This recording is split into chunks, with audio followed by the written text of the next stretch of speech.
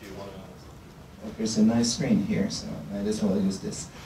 So really happy to be here, and I don't have a prepared speech. I've seen that there's already like 36 questions on Slido, which means that we will not have time to go through all of them. So please, press like or lobby or something so that your questions flow to the top. And since we already have the projection here, I would like to just switch to Slido and start answering your questions. Now, feel free to interrupt me anytime, so that if you want to ask a follow-up question or just something that springs to your mind or whatever, just raise your hand and interrupt me, or don't raise your hand, just interrupt me, so that we can have a free-flowing conversation. And without further ado, let's switch to the Slido screen, and then we can have a pseudo town hall here. Okay, great. Right, so the first question, top ranked from Kindle. So would you like to read it yourself? Yeah, for sure. So Minister, so we all know you've done a lot of work on a lot of cool things. How do you find time to absorb all the information you read and synthesize all of it to come up with new ideas? Like, what do you read, books, news sources, any approaches you can share with us? Yeah, so the trick I found to absorb all the information is to not interrupt them while I read it. Because if I debate with the author whenever I read something, then I have a very short context window. But if I don't disrupt the author, I often just read before going to bed and just flipping through or scrolling through a long, like 100K context thing. And then it just leaves some visual memory. I have some ideas of what it's talking about, but I seldom read it aloud in my mind so that I won't have a debate with the author, and then I go to sleep. I always make sure to sleep for 8 full hours a day. It could be like 4 hours and 4 hours, but in some 8 hours a day. And then when I wake up, I usually have a like more holistic view of what I just read before going to bed, and then I start to have a debate or a synthesis or whatever with that holistic view. And I actively seek out the viewpoints that's different from my own, so that the idea is to take all the sides. If during a policy conversation and so on, I see some side's argument, and I'm like how would anyone come up with that sort of argument? I always assume it's my fault, not that person's fault, and I make sure to allocate time to spend some time with them. To, for example, if it's from a particular vicinity of a district or something, I actually go there and spend a few days and do a ethnographic or just hang out with that community until I can actually argue from their perspective. And so I found that this kind of like actively seeking out diverse viewpoints is much more important than just reading from any books or news sources and so on, because the frame upon which that I understand those ideas must be grounded into the lived experience of particular communities. So by traveling across Taiwan and indeed across the world, I think this is more empowering people closest to the pain and let them guide me on my way of understanding. And as for synthesis, usually it's always motivated by some crisis, like some clear urgency for clarity, whether it's pandemic, whether it's infodemic, whether it's this transformative technologies like AI and so on. Usually there is this rush to find clarity of what we're actually up to, and that is the motivating factor in synthesizing understanding for me, so that I have to consider viewpoints from various different lived experiences. Does that work for you? I think there's 2 hands. You first. Oh, I was just curious. What do you mean by infodemic? I'm sorry? What do you mean by infodemic? Yeah. I think it's defined by WHO as too much information around pandemic, so that nobody can actually understand the science behind the epidemiology behind the pandemic, simply because for each and every issue like mask using or contact tracing or whatever, there's just too much information on all sort of different perspectives, and it's very difficult then to make an informed judgment because the informed part seems to go on and on and on during the pandemic. And so to overcome the infodemic, one of the main ideas is just to quickly converge to something that we can all live with. For example, earlier on around mask use.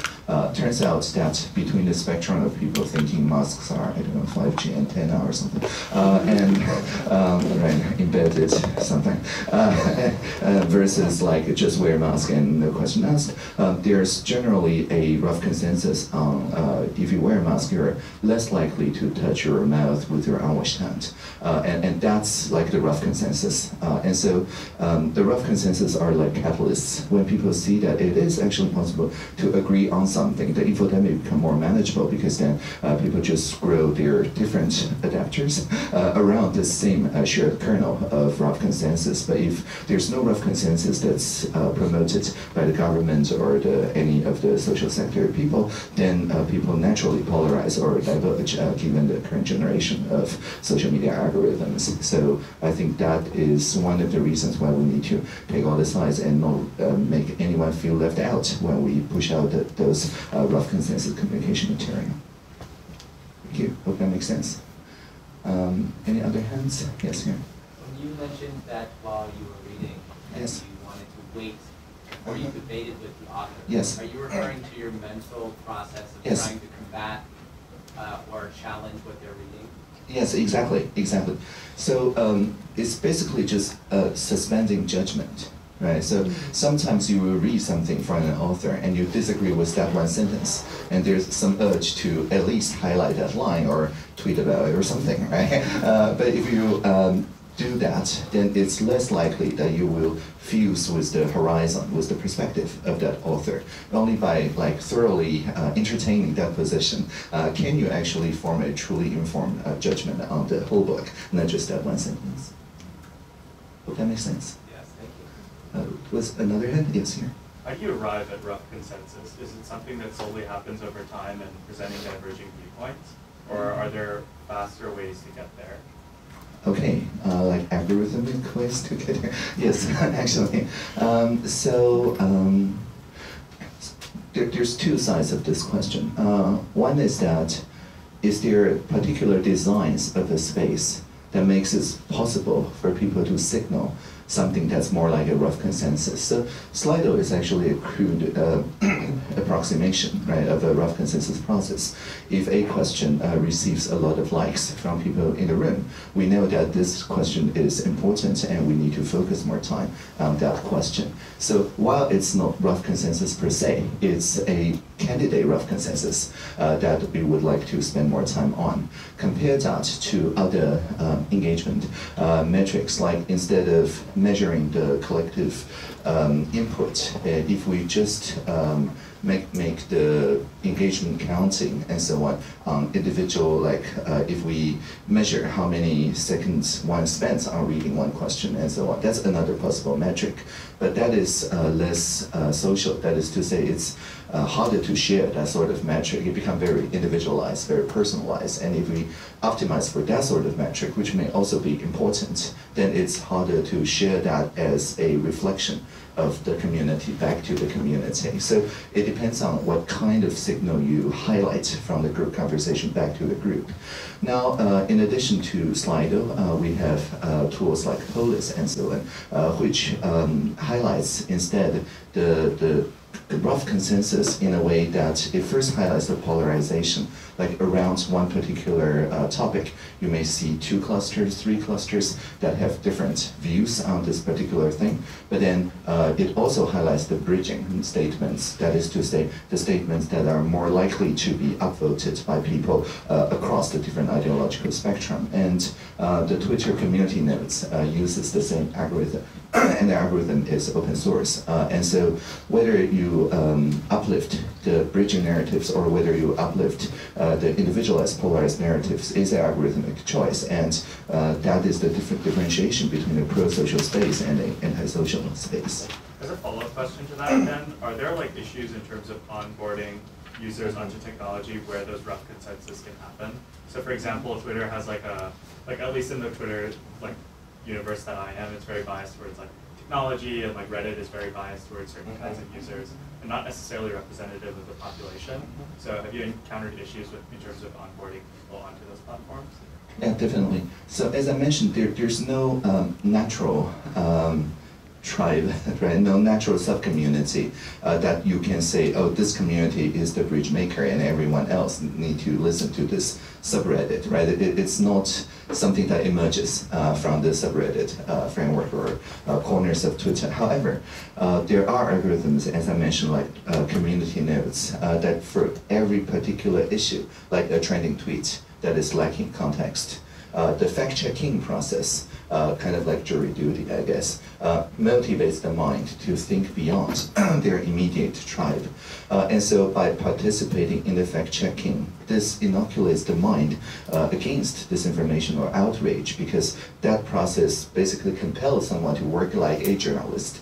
The journalist that look at different sources, compare the sources, rank the sources in terms of rough consensus, authenticity, and things like that. And it's not the product, not the checked facts, not the community note that's posted that inoculates the mind against the infodemic. It's a process of going through that fact-finding process, which is why we emphasize that in our basic education, what we call competence instead of literacy in education, because we found that when the high school students fact-check the 3 presidential candidates as they're having a debate, they're much less likely to be captured by the outrage, rhetorics, polarizing rhetorics, and so on. So I think it's this process that is itself a onboarding. If you do it as an exercise, then it loses the potential, because what motivates people intrinsically is that their outputs, this process actually results in a product that has a public good impact, that it informs people after them that encountered this information.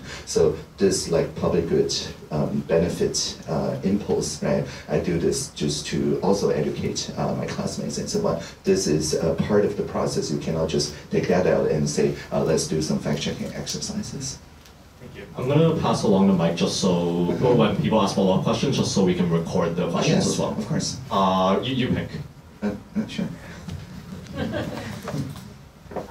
Thank you. So you mentioned that picking whether to focus more on these like smaller groups or the bridging narratives, that's an algorithmic choice. And in my experience with social media, it seems really easy to get into a pocket. So how can we influence these social media companies and other companies that are creating this like public narrative to just give more focus to the bridging narratives? We as in like Googlers, or we as in just social media individuals, users? like individuals. Okay, Yeah. right. I'm like, yeah, you can deny API access. Leverages. Okay, so yeah, as individuals. Like 2 ideas come to mind. One is that simply to spend time more on the corners of the internet that has this kind of plural or bridge-making potentials, like spend more time on community notes, spend more time on polis-like conversations, and you can actually always set up a meta conversation on top of an existing like Twitter conversation that with this explicit aim to find such bridges. And we've done quite a few. There's a demo by Talk to the City that just looks at all Twitter conversations around generative AI, I think around March, and then builds a visualization of the clusters. And then you can click into each cluster, and using a language model, you can have a further conversation with that cluster.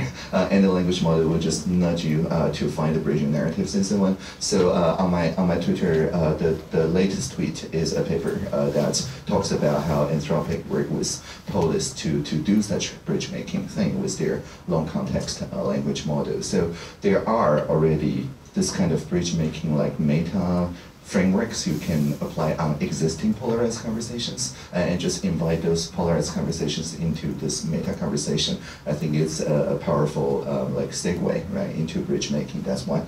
And the second thing I think is just to make sure that when we engage with each other across social media and so on, do it with a intention of bringing that person into a pro-social space. And if there's no like meta layer for that particular engagement and so on, something that I usually do is just to paste with a link and say that in order, like if I paste on Facebook that we're having a conversation about Uber's impact on Taiwanese transportation and economy, instead of engaging anyone on Facebook's terms, I would just say, oh, here is a police conversation on Be Taiwan here, and in order to for have your voice counted by policymakers, leave your comments here, not there, right? So it's like during WebEx calls or things like that, I can say, just leave your comments on Slido, not on the chat room, because on the chat room there's no way to press like at a time, but on Slido it's much easier. So just keep redirecting people to the pro-social space.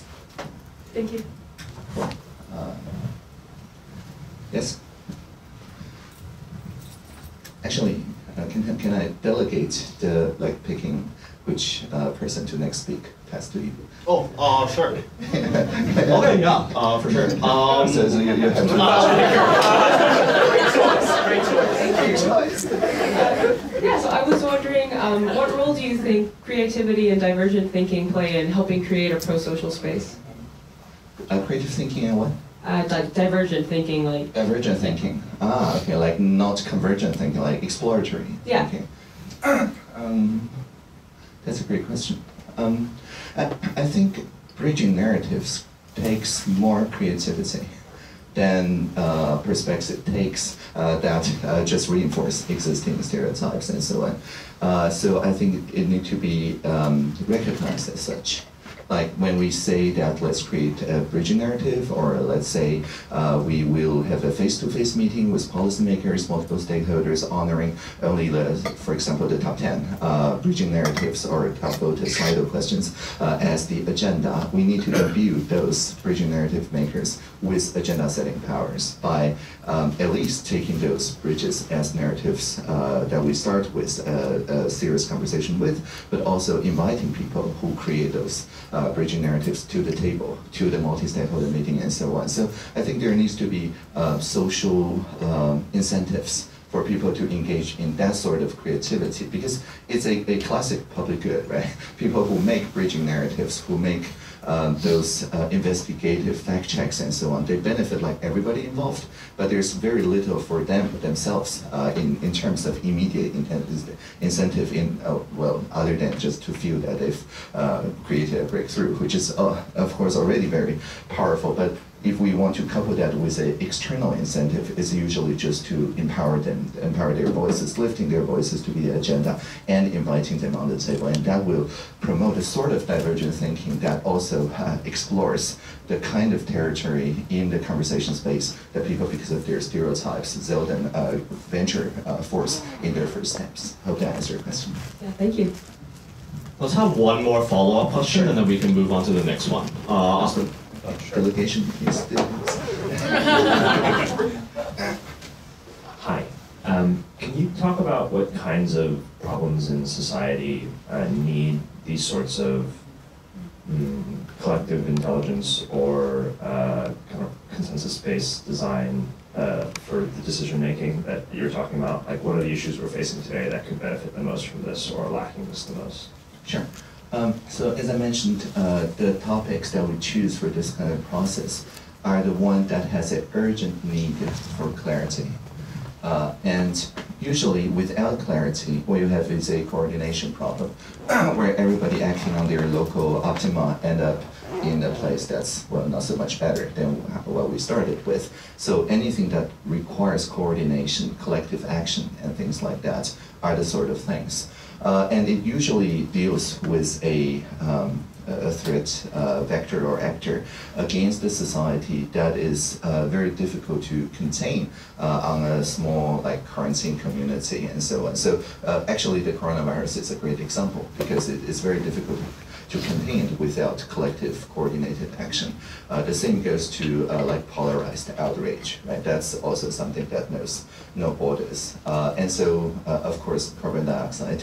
So anything that is somewhat borderless, anything that travels quicker than the kind of face-to-face coordination that we do, needs this kind of somewhat asynchronous, somewhat scalable collective intelligence process simply because Otherwise, we can invite the best experts in the room and have a deliberation and create something that's a fine consensus that everybody can agree with, but there's no easy way to bring that informed consensus back to their communities. But to counter that kind of threat vector, what we need is the entire society to have a ladder of expertise, like everybody understand a little bit about this, and they can easily find somebody who knows a little bit more about this, and so on. So in order to create this ladder of expertise, scalable conversation, deliberation, and so on are required. So something that is a societal scale risk, I think, is usually the kind of topic that we apply this process to.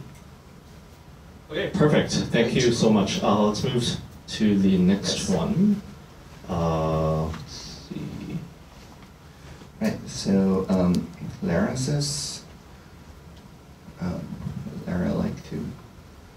That's your question. Where is, okay.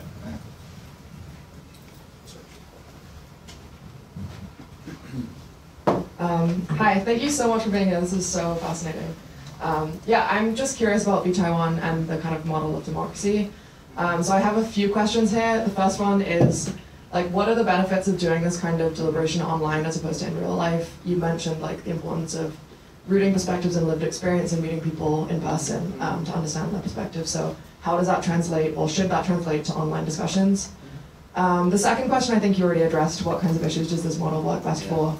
The third question is, can it scale? So for a larger country like the US, could this work? Could you see this working internationally, et cetera? So, yeah. Yes, great questions. So I don't think in terms of like deliberating online, not in real life. I see a VTaiwan process as something that prepares the IRL process. So as I mentioned, it's a crowdsourced agenda setting. It sets the agenda to the stakeholders in the room in a way that reflects what people's true like fears and hopes are. Because the people in the room, usually representatives of some kind from various sectors, they have a vastly different lived experience compared to the general public, but they're somewhat alike, right? So I don't call it a monoculture, but it's more like a monoculture compared to the people they serve. So it's not that people intentionally misrepresent their constituencies, it's just that they can't help it, right? So I think this kind of scalable listening is the most effective when it just surfaces the kind of experiences that the people who are MPs and so on usually don't have personal experiences with. Like they may read some words that reflect something that is a bias, an injustice, and so on, but because of structural issues, which is technically called epistemic injustice, these ideas often don't count as much in multi-stakeholder conversations. So to pre-commit to, say, the police top bridge-making statements and so on, we don't know 1 month from now what the top 10 will be, but we pre-commit to just talk about those top 10 in our face-to-face meetings. That is very powerful to enlist the help of the collective intelligence. So it almost always ends with a IRL or a series of IRL meetings. The process doesn't work as well without the IRL meetings. So this is the first point. The second point is that online, it reaches more people closest to the pain. It's logistically almost impossible to invite the most vulnerable people, the people who are most affected by technologies physically to the same room in Taipei. Actually, if they live around Taipei, they're already not close to the pain, actually. So this is important from a like governance perspective by saying broadband is a human right, and anywhere, no matter how remote in Taiwan, you have the kind of bandwidth that let you watch the VTaiwan live streams and participate in real time and so on. And if you don't, it's my fault, like literally my fault. So so we have like 99.9 something right, coverage in terms of population in 4G connectivity. So I think this, without this, we cannot say this is a democratic process because it will be excluding systemically everyone. So by empowering like the top of the Yushan Mountain, the most outlying islands and so on with the same kind of broadband access, we can then say with good conscience that this is part of our democratic process. So, and that also answers how do you scale it to the US? You work on the basic first, right? So just work with, I don't know, low Earth orbit providers or whatever to provide broadband, meaningful broadband to everyone at a very affordable cost. That's one.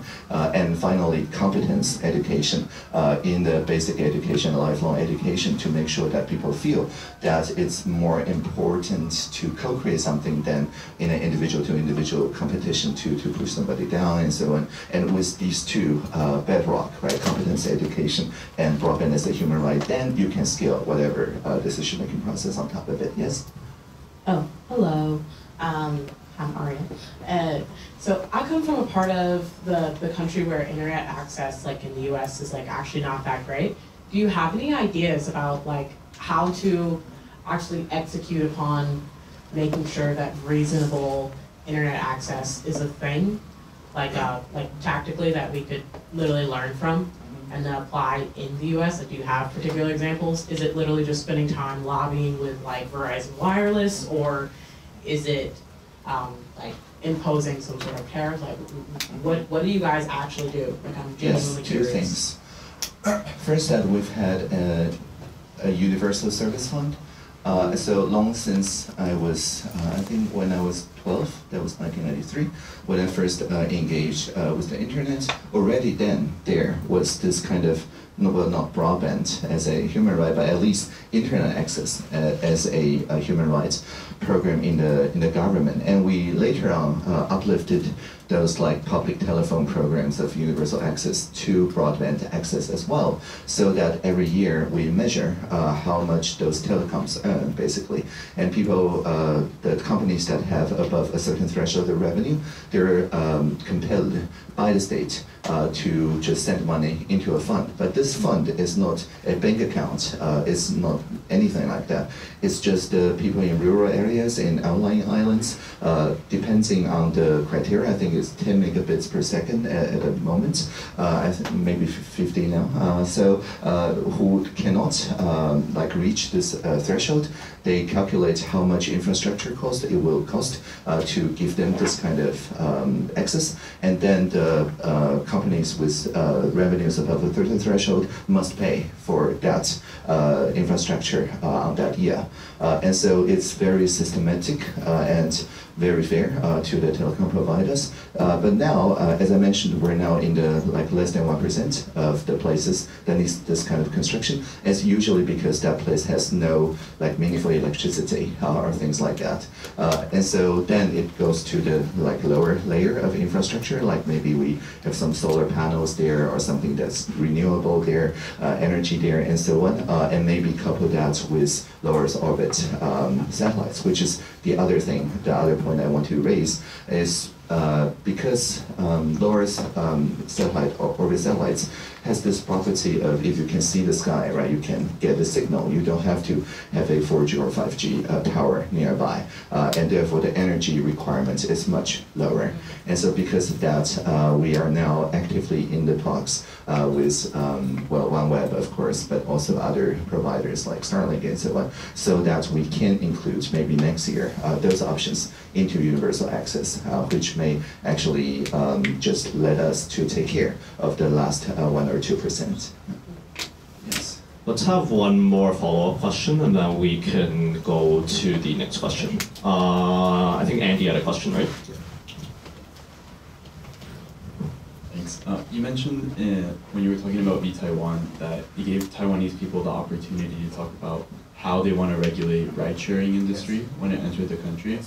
Could you give us some detail about what are some of the regulations that local citizens were able to get through onto government because of that? Sure. So, well, it's all on the vTaiwan website.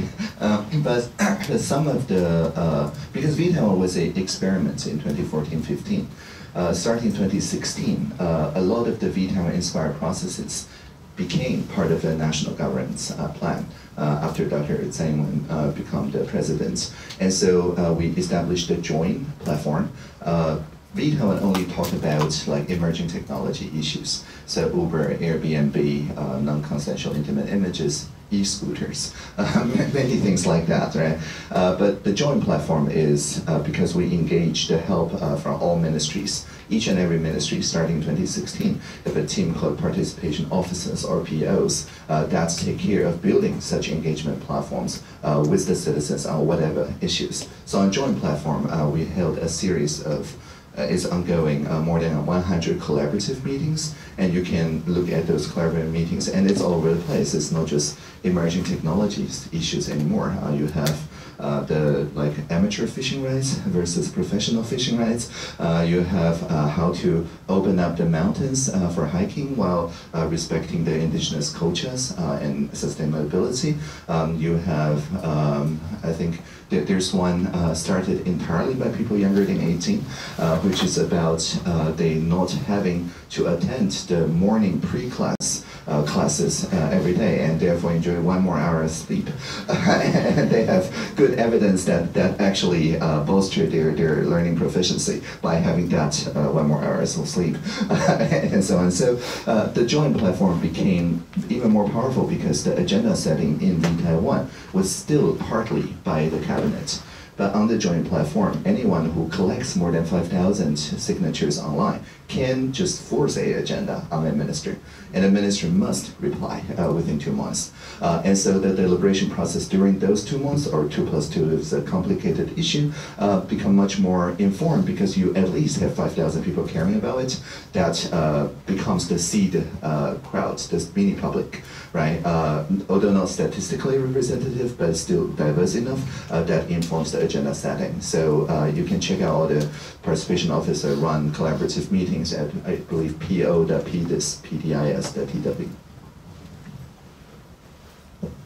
So, cool. Let's move on to the next one. Oh, there's a ledger.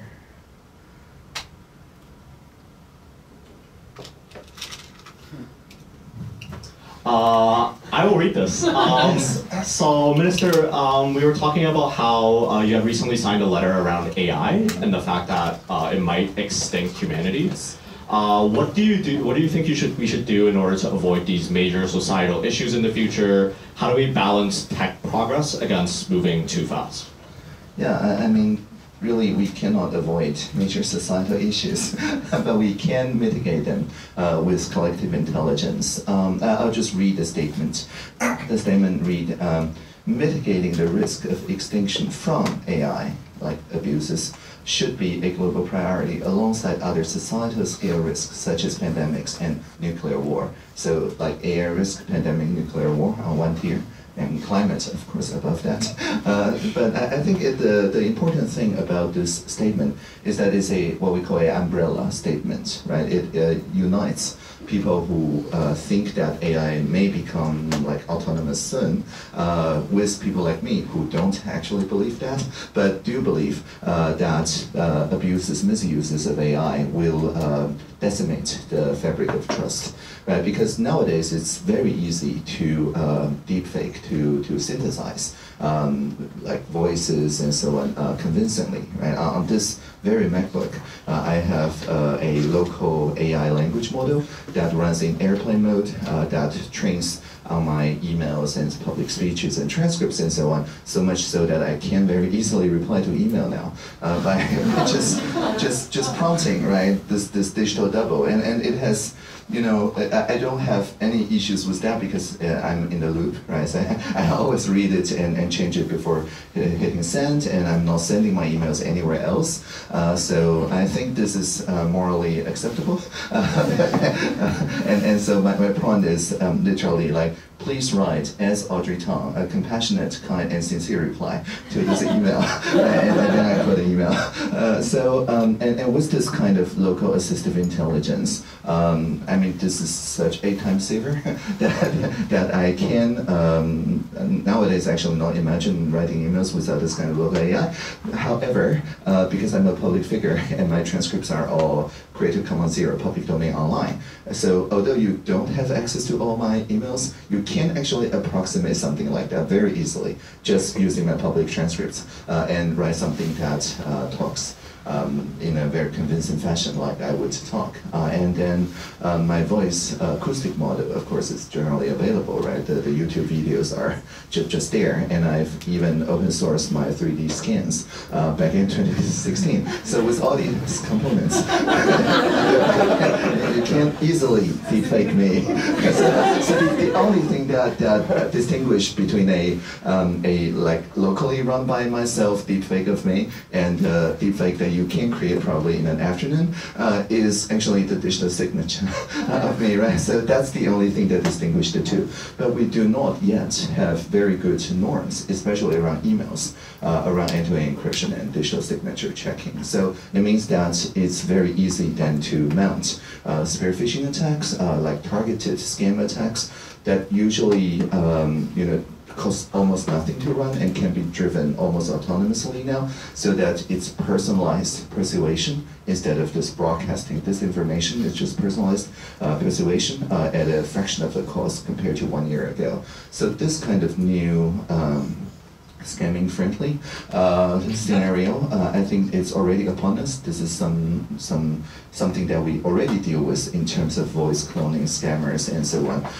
That's like today's problem, not tomorrow's problem. And my main worry that motivates me to sign the statement is that when this goes on for another year or two, people will stop trusting anything that is in a monitor, right? Or that is through an intermediary. We'll go back to the time where we only trust people in the same room as people. But if we go to that point in the world configuration, when the next pandemic comes, when the next societal scale challenges come, we will lose the ability to coordinate as much as we did during the pandemic in the past few years. And that is actually an extinction risk.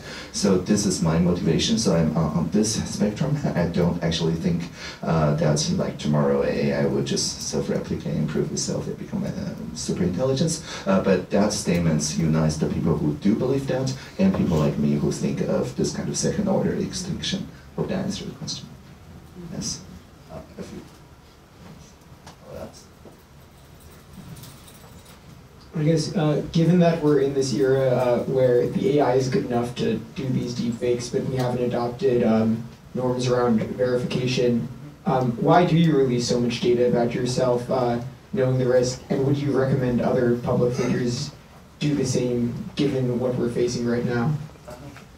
Yeah, I happen to believe that low toxicity virus is a good inoculation against higher toxicity virus in the future. And this is also why I encourage so much research around open source models.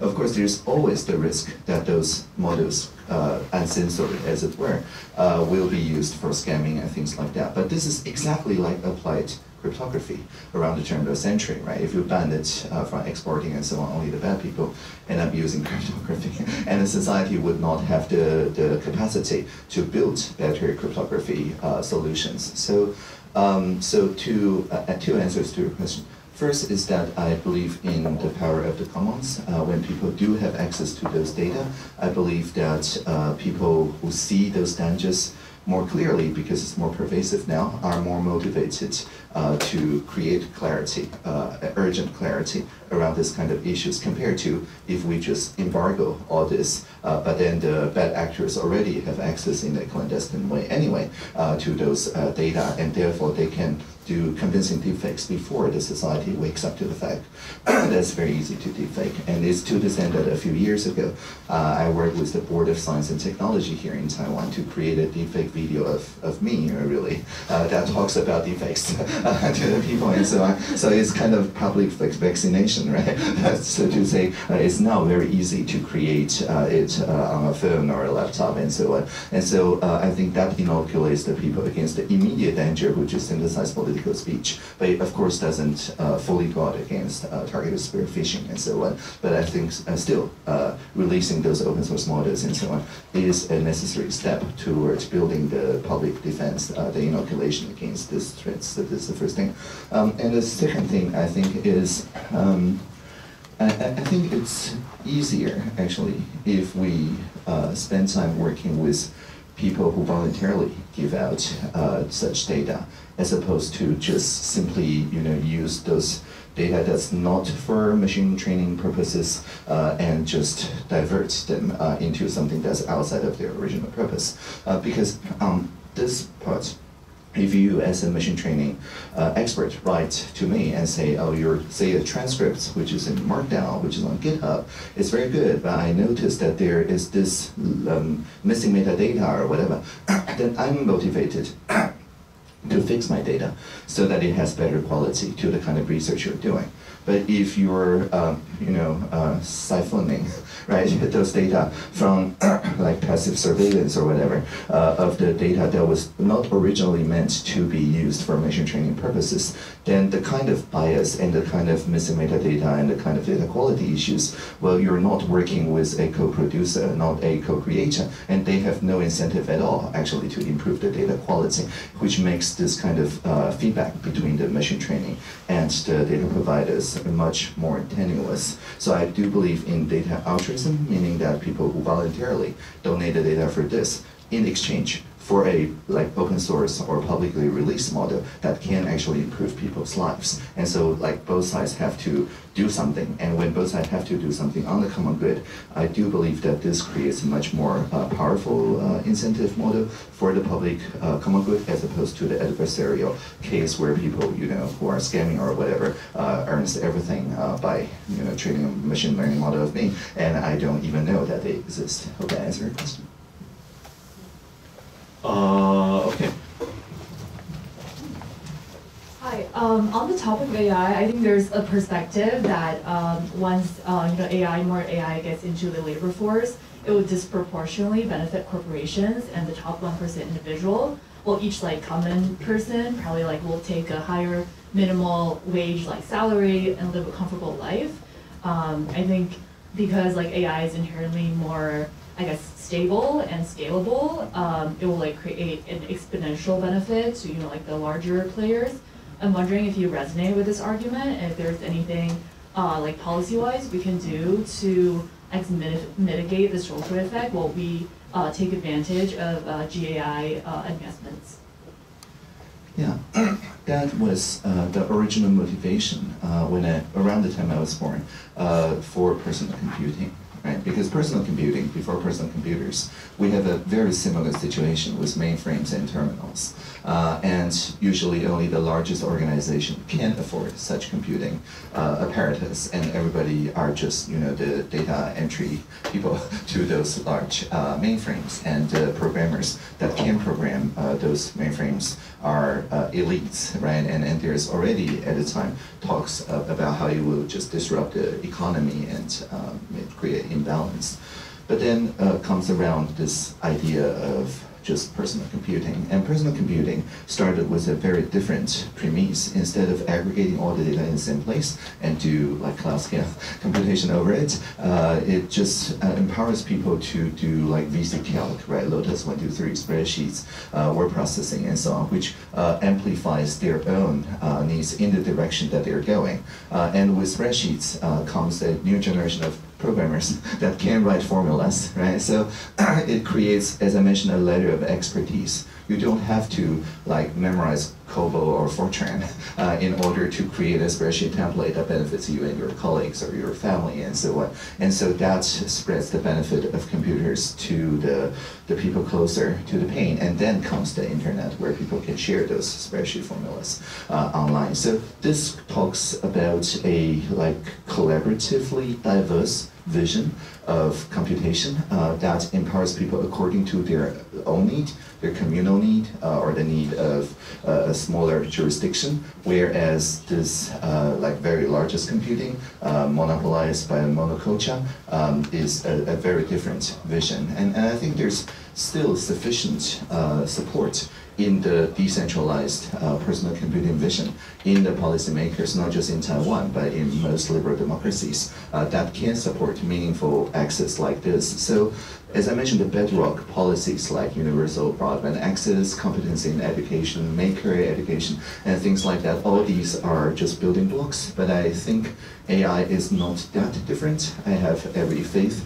in the TSMC that can power the AMD and NVIDIA GPUs, so that if I can run this on my MacBook now, similar levels of computation will be generally available to classrooms within the next year or two, and so that you can do meaningful training and inference instead of just inference only at this moment at any scale of the jurisdiction, district, or education facilities. And with that comes, you will probably see the same personal computing dynamic that shifts the power away from the centralized models to those more communal models. And we're helping, I guess. Taiwan is training the trustworthy AI dialogue engine on top of like OpenLlama or some other open source Apache licensed language models to take care of our 20 national languages and also to empower them with the insights from the language community so that the people in each language community can steer those language models to reduce the epistemic injustice created by the current generation of very large models. And because it's open source and it's, I think, starts at 7 billion, which means any computer with 4 gigabytes of RAM can run it in a quantized way, which is all laptops here, right? So I think this will speed up the kind of democratization of AI use. Now, the democratization of AI governance is another thing altogether, but democratized governance can only build upon the fact that everybody can actually participate in the use of such AI models. So we will first democratize use and now work on the democratization of governance. Thank you. Okay, I know we have a lot of questions, so I'm going to move on to the next topic. If we have time at the end, we can circle back to this, because I know AI is very much on everyone's minds right now. I know, yeah.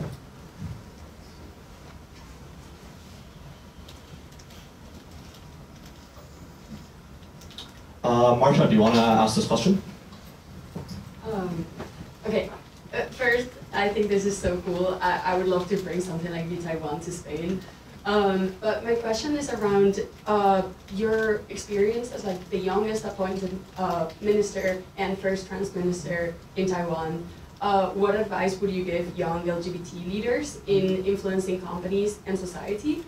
And then sort of related question is, you've mentioned a lot about like the people closest to the pain. So how do we bring those voices into decision-making and leadership? Great question. Yes, as the first openly trans minister, I think, in the world, according to Wikipedia, I think that I'm really bringing this non-binary thinking, this perspective, to not just gender, but also like partisan politics and like languages and like everything, right? So I don't, in my mind, have this idea like this party is closer to me and that political party is farther away from me. I don't have in my mind that this language community is closer to me and that language community shouldn't be considered or anything like that. And I think it does stem from this non-binary thinking from the gender world, but applied intersectionally.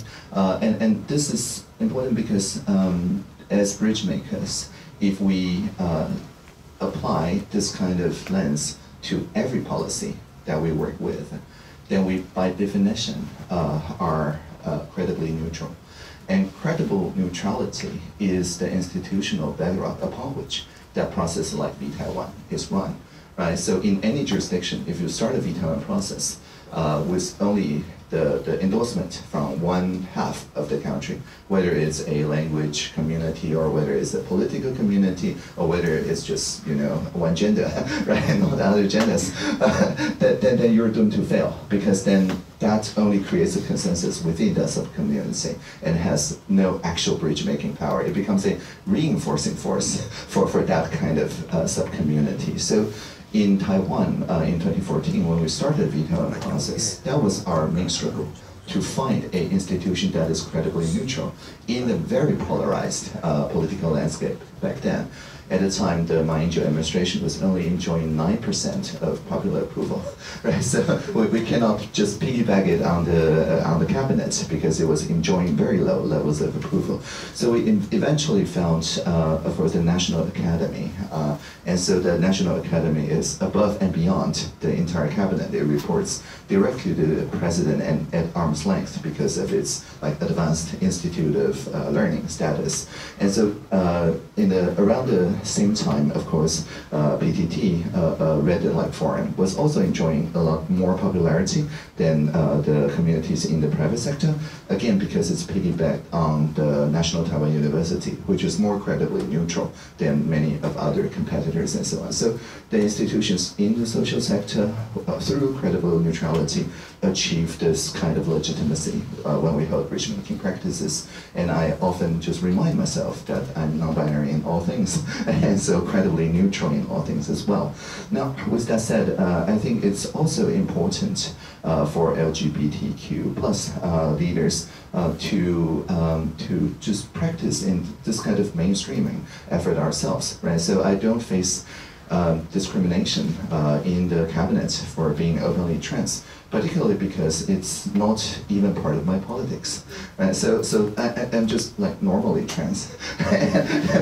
so it doesn't matter, right? If you look at my Twitter profile, I said my pronouns are */*, which is the Miami protocol for whatever, right? Any and all. So I cannot be offended. And that does create a problem with some language communities. Like there was a interviewer, a journalist from Israel, who want to write in Hebrew. In Hebrew, there is no neutral pronoun at all. It's literally impossible to write any and all pronoun. And that journalists end up just switching the two pronouns throughout, which is, I guess, also very creative. So it promotes the kind of creativity when you normalize this kind of conversations with people, and then it's up to the people to find how they want to express the interaction with you. And so you do not assume the burden of figuring out, right, the Hebrew pronouns for the Israeli reporter. It's just a bit as a follow-up. So you mentioned that being trans isn't part of your politics, but in some ways, for some of us, we might care about also advocating for like more inclusion and things like that. So how do you balance the two, like fighting for inclusion and also like fighting for your other ideas that you care about that are not related to your identity? Yeah. So I think by saying it's not of my politics, I don't mean it's not part of the policies. I just mean that I don't like rally in a political way. But in everyday decisions, for example, when we first set up the Social Innovation Lab, the headquarters of the social innovation, including VTaiwan, actually before the pandemic, they met in the Social Innovation Lab. We took the previously Air Force headquarters in the center of Taipei City, and then just revamped that military camp, Air Force camp, into Social Innovation Center. And in the, I think, 4 or 5 deliberative workshops that we planned the meeting, naturally the issue of bathroom design comes up. And because I'm openly trans, right? So people naturally set this agenda, just assuming in the ground floor there will be a restroom for gender non-specificity, and one for men and one for women, and one for universal access like handicapped people, occupying equal area. And this turns some would consider a zero-sum game into something that's a positive sum. And by taking this like gender mainstreaming and trans mainstreaming as the starting point, it creates a dynamic in which people don't even debate on the necessity of 4 restrooms of equal size. And then people just debated on like extra rooms that one can have for kitchens and things like that. But that was not even questioned. Compare that to like if I want to advocate for some specific position based on limited room and things like that, and that would create a polarizing conversation, and I will no longer be credibly neutral actually if I hold that position. But because I'm credibly neutral, it actually encourages people to start from a non-negative sum and a positive sum thinking. Thank you. Cool. Let's go to the next question.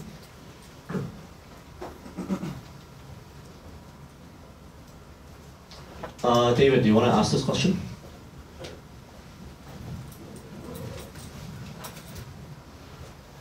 Hi, Mr. So one of the founding principles of our program is that it's meant to train us to be the future leaders of the company. So I'm curious what your thoughts are on how companies like Google might better collaborate with organizations in the public sector to promote the civic priorities that you and like your cabinet set. What kind of civic priorities do you have in mind when it goes to? I think it could depend on the public institution, on priorities that like you and your agenda and your platform set. So the question is more like, how can Google work with, not just for, the particular jurisdiction's citizens? So I think first of all, like vTaiwan or Joint Platform or the alignment assemblies we're running for AI and so on, this kind of processes often are not considered when a company designs for like AI capability research and things like that, right? So the most I have seen on the top AI labs is that they pay to do some surveys, and that's it. There's very few bits per individual when you run those surveys because the survey is not a wiki survey. So if, unlike Slido, right, it would be like, I just create 10 likely questions and for you to vote on those 10 likely questions. It's not a lot of meaningful bits. And the sad thing is, though, it is already more bits than representative democracy, which is like 3 bits every 4 years or something uploaded in terms of voting. So I think Google and many multinational companies already enjoys more legitimacy in many democratic societies because, in a sense, you already offer more bits of input from the citizenry compared to the old democratic processes. But in jurisdictions like Taiwan or Estonia or Iceland and so on, because we've all already upgraded our democratic process to a continuous one through, as I mentioned, e-petitions, deliberative workshops, participatory budgeting, presidential hackathons, you name it. So I think first is that Google can work with those existing high bandwidth democracy processes and just be a stakeholder on the table. So currently alignment assemblies counts I think OpenAI and Anthropic, but if Bard want to join, why not? So this is one with existing process. But the second is that you can also advise other jurisdictions who are democratic but do not yet have this kind of continuous democracy. So in addition to provide high bandwidth access or localized cloud or geostationary orbit access and so on, the government can also, hopefully with the help of Google and other multinationals, invest in this kind of continuous democracy with the explicit hope that this kind of collective decision-making will meaningfully affect Google's decisions. It could be like Google Translate honoring local languages or something like that, or any of those moderation policies that is applied on a geofencing way, right, or things like that. There are issues that local MPs care a lot about, and if there's not already a continuous democracy process, maybe Google can just suggest one that's based on open source and say, if you run through this process, it makes it much easier for us to iterate on the product and service offerings every month or every 2 months, as opposed to like every 4 years. Hope that answers your question.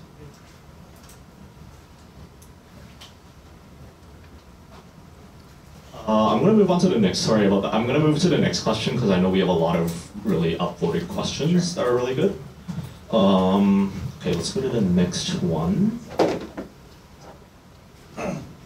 I will ask this on behalf of Anonymous. Wait, yeah. Oh, okay. Okay. Thank you, Anonymous. Sorry, I was just too lazy to create an account. But it goes to this question a little bit. It seems like the internet can go in 2 directions, and we're kind of at a split. It can be an extension of our real lives, right? You give your phone number to create a Twitter account, you give your real name, whatever, you give a face ID. Or it can be a very anonymous world where you can create a Reddit account and you can post on Reddit without anybody knowing who is behind that account. And I'm wondering, there's clear benefits to both sides. I'm wondering how you think about the internet and the future that it should be. Okay. the internet is whatever the internet-worked stakeholders think it should be. But as a person that really have seen a lot of asymmetric power situations, I do think pseudonymity is a must. If you insist on real offline identities, you lose a lot of the voices from people closer to the pain because they're suffering from some kind of structural injustice from their employers, from their communities, and things like that. And if you insist on real name for their posts to appear on Slido instead of anonymous, as you made a point here, then they simply cannot be whistleblowers. So some kind of protection of the sources to journalism, I think that is the lowest bar. Like you have to at least have that.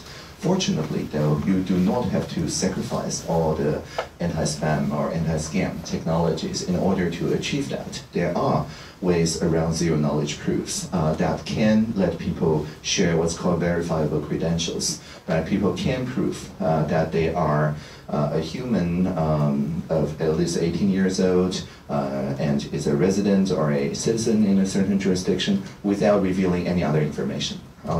And the technology already exists today.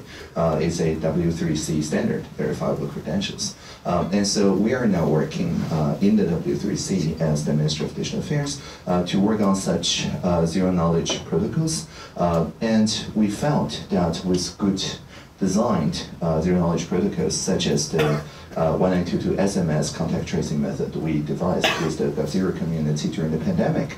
Like if you see a venue post a QR code, you scan it and it pops up the SMS interface to 1922, which is stored in the telecom, not the state or any commercial vendor.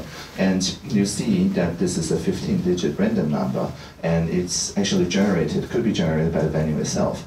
Then you can see clearly two things. First, the venue learns nothing when you send out this SMS to 1822, not even your phone number, and that the 1822 in your telecom doesn't even know which venue you've been to because it's a randomized number. It's only when contact exposure and whatever that needs to be activated do we actually go back and notify the people who are exposed in the same vicinity and so on. So this almost zero-knowledge design is vastly better than the previous design, which is, I'm sorry, but Google Forms, which aggregates data to the same admin and therefore creates a massive attack surface and incentive to attack. So no matter how well designed the Google's security is, there's always some way to just spearfish and gain the credentials of that admin, which at that time you will probably get hundreds of thousands of people's personal details and so on. And so without much need for convincing, everybody just switched overnight to the zero-knowledge part. Because people do want to participate in contact tracing and get notified for exposure. But people instinctively know that if you reveal private information in this way, it will be used against you in ways that you did not anticipate. And so this is not just about protecting the sources and so on, it's about better hygiene, right? If you can do contact tracing without collecting private information in the venue, you should do so because it protects you against cyber attacks down the road. And I think this is a much more convincing line of reasoning that will encourage the vendors and especially small and medium enterprises to adopt zero-knowledge protocols. And it's our work in the ministry to create a kind of infrastructure that let people digitally sign things and so on without revealing their offline identities while proving that they're a human and with certain characteristics to enter the multi-stakeholder conversation, for example. In the Join platform, we use SMS to authenticate people who can get 5,000 signatures, because if we use email, anyone can create 5,000 email, and therefore the minister will be like DDoSed, right? but we also make sure that the competent authority doing the verification is not the same as the competent authority, the minister responds to the team, so that the minister cannot ask and say who those 5,000 people are. Actually, this intermediary, we design an oblivious way, so they, even if they want, they cannot divulge who actually passed the SMS verification. But the SMS is based on the SIM card that requires 2 photo IDs to obtain, so therefore it's reasonably clone-proof, right? So I think this kind of like oblivious design or zero-knowledge design, verifiable credentials, currently is not at the point where it's more convenient than just simply tying it to the SMS number, but it's our job to make it as convenient as the old way. And once we reach that, I think people, even presented with both choices, will naturally float to the zero-knowledge one. So just to make sure I understand, you also advocate for social media companies and everything, and other software services that use this kind of zero-knowledge identification method? Yes, and the reason simply is that it's easier, actually, for the citizens or for the users to engage in a way that doesn't carry the entire surveilled profile with them in a space. It actually makes for more authentic co-creations because of the advance in AI. If it's not zero knowledge but just partially de-identified, anyone with some computation and a good grasp of the social graph can easily re-identify, or more conveniently said, dox, right? Any participant in the conversation, which actually derails the conversation because it enables ad hominem attacks, right, and things like that.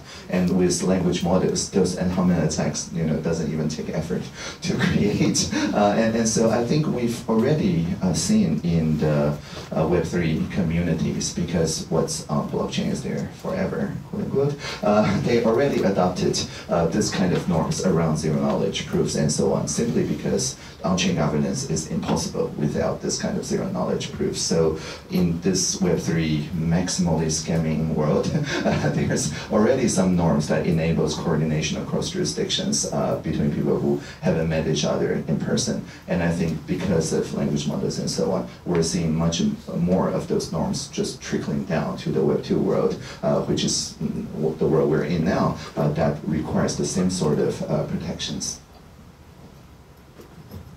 Cool. Let's go to the next one.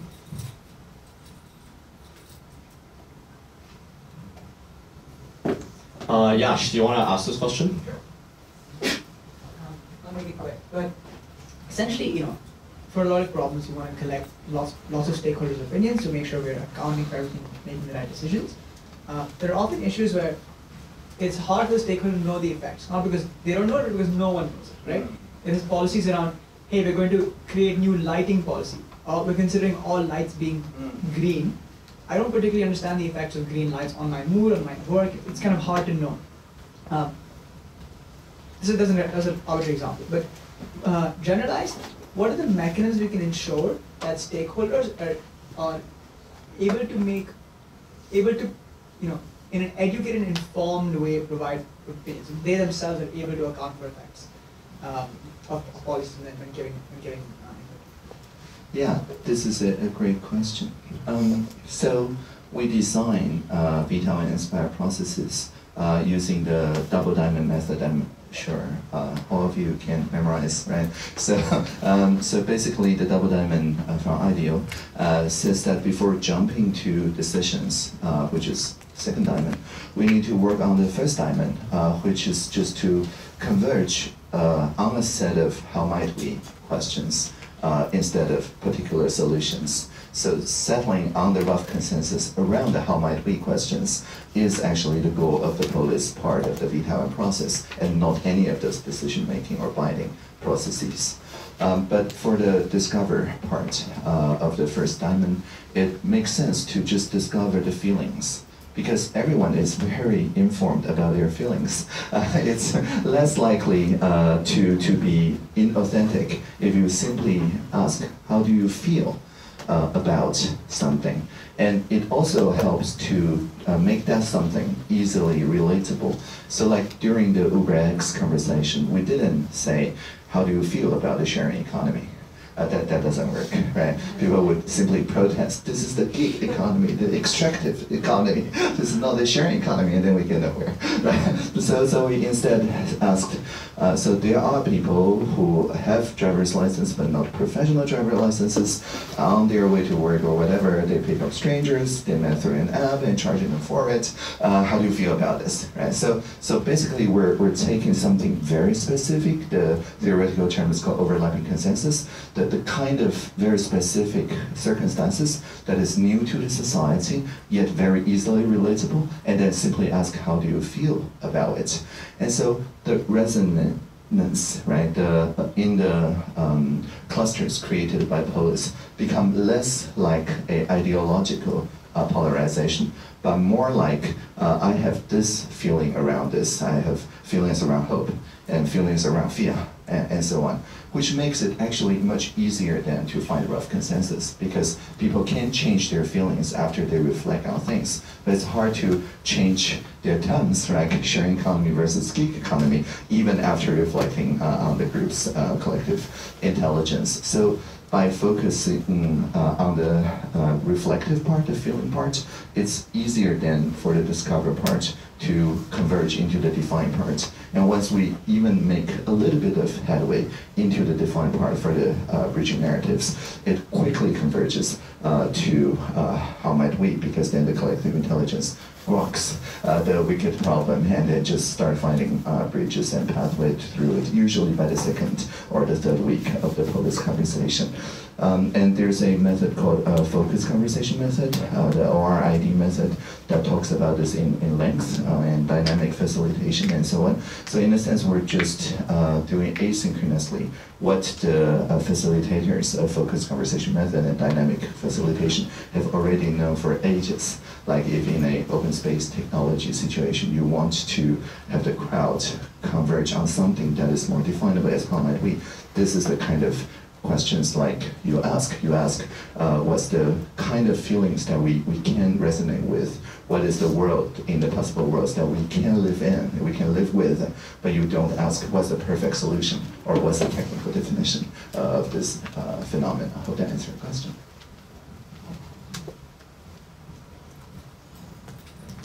I don't know if you have anything afterwards. I can be here all day. Happy holidays. Okay, here. Thank you. So, across many democracies, there is a growing distrust in the process of democracy. So, for example, many voter turnouts are record low, and there is a feeling that governments ask us questions but don't listen to us in the process. And so what I'm wondering is, how important is for you the communication piece surrounding the process of decision, and how you tell the public that their opinion was heard and used in the process, though it may not go in the direction that they had hoped? So essentially two questions, right? So I'll answer first the first one. How do we design the interaction such that people feel they're responded to in the here and now instead of some indeterminable point in the future, right? So this is the first part of the question. So as I mentioned, I think things like Slido or Polis or any other technologies or ideas and so on have this property in that even though the authorities did not immediately answer to a group consensus, the group that participated learned something about itself that is insightful and new, and not something that you would discover simply by talking to your tribe, right? So the possibility of bridging statements is pedagogical in itself. And we need to design the spaces such that these bridging narratives easily become the first thing that people see when they enter an ongoing conversation. And so people immediately feel that, oh, I'm part of a larger something now, simply by entering this pro-social space. And that is value in itself. It's conveyed in the here and now, because then you can easily mobilize many people in Taiwan before starting a national referendum. First, start an e-petition. because it enabled them to find the 5,000 people that will form the core canvassing group, right, for the national scale deliberation and referenda. If they just jump to the referenda, it's less likely for them to collect I think 200,000 or something signatures. But if you go through this online deliberation pro-social space, it's much easier to just adjust your messages according to the bridging statements and collect the help you need to get into a national referenda. So this is the first thing. And the second part of the question is more like how to increase the political commitment on the result. Actually, just by projecting this back, it becomes almost impossible for me to ignore the issues on Slido, right? Even if I delegated my moderation powers, still the moderator will have to say, well, there's actually something with 14 votes, maybe let's move on to that, right? So it creates a very high legitimacy if you know in a 23 million jurisdiction, there's like 10,000 people who feel passionate about it, and you probably have to respond in a here and now. And if you don't, as a cabinet minister, there are MPs that will respond to them. There are city councilors that will respond to them because it's in their benefit to do so. Because if they know that there is a bridge narrative, the people have already co-created a prototype of the solution, and the national cabinet did not yet answer to that, it will actually massively increase any MP's vote simply by adopting that rough consensus as a platform. So I think our processes are complementary to representative democracy. Instead of just asking people to turn out on a once every 4-year vote, we basically just vote every day. Even if only a small fraction of population engage in any particular e-petition, taken as a whole, it routinely every year engage more than half of our citizenry. So that's like 10 million people. Most of them just look at one petition and just sign on that petition because their friends and family ask them to or whatever. But it doesn't matter because they know that there is a pro-social space that they can go to, and that increases the institutional trust because we first trust the people to set an agenda. So even if only half of the population trusts back, it is a net win for democracy. Let's go to Dana's question around job description one. Okay. And we can also combine that with the first anonymous question around transitioning to political space. I see the pressure of the vote. Okay. Very grateful for you being here. Thank you very much for your time. You were asked to write your own job description, and I guess I would love to ask how you decided what to include and exclude, and maybe as a quick follow-up, as the First Minister of that, Taiwan's having an education and competence instead of literacy and living in an open source world, how will they kind of inherit this world they grow into, and with that in mind, both an open source world and the need to be cyber secure and to have digital signatures. Okay, great. Well, I trust that you've probably seen my job description, but just as a reminder, so my job description is pinned on my Twitter so that I don't forget it. Okay, and it goes like this. When we see Internet of Things, let's make it an Internet of Beings. When we see virtual reality, let's make it a shared reality. When we see machine learning, let's make it collective learning. When we see user experience, let's make it about human experience. And whenever we hear the singularity is near, let's remember the plurality is here.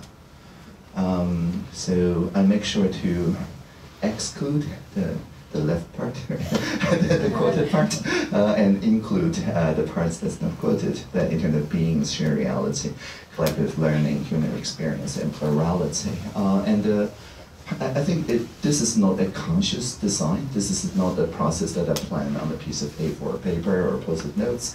This is literally just something that occurred to me, that arrived to me when I was in New Zealand for the OSOS NZ conference. And I was just, in the beginning of that conference, there was some Maori dancing and chanting and whatever. And it just dawned upon me, this whole thing. So it's not me that made the process, that it is just whatever zeitgeist was there that made it.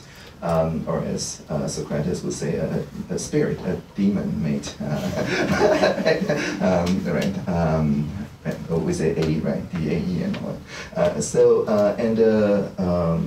Oops, and now we've lost the projection. Here we go. So, yes. So, as of the other part, I think, it's there. Yeah. So, maybe the spirit wants us to to dwell on the poem a little bit more. So as for the second part of the question, I think the idea of plurality is to refuse to buy into any dilemma thinking, like whether open source participatory access is inherently a dilemma vis-a-vis security or safety.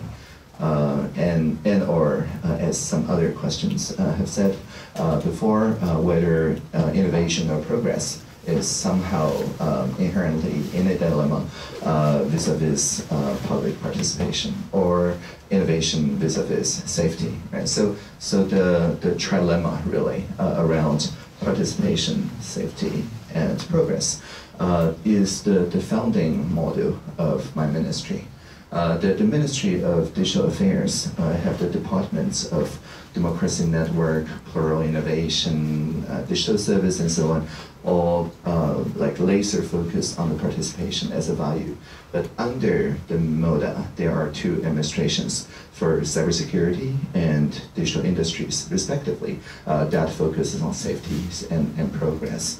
And the basic idea of plurality is that if you engage the collective intelligence, it's always possible to find an overlapping consensus that take care of all three values at once, instead of having to arbitrarily choose between the dilemmas. So basically, it's more like suspending judgment, like reading a book, right? If you absorb the whole context, then the overlapping consensus emerges. But if you start debating based on one side of the trilemma triangle, then it's always like possible to just quickly earn some local optimization on a particular side of a triangle to the detriment, to the sacrifice of the other part of the triangle. So I think part of the poem, the prayer, my job description, is just to constantly remind people that such overlaps exist. But if you over-fixate on the quoted terms on the left side, all of them assume a particular viewpoint on progress that makes this kind of trilemma solving almost impossible. Hope that answers the question.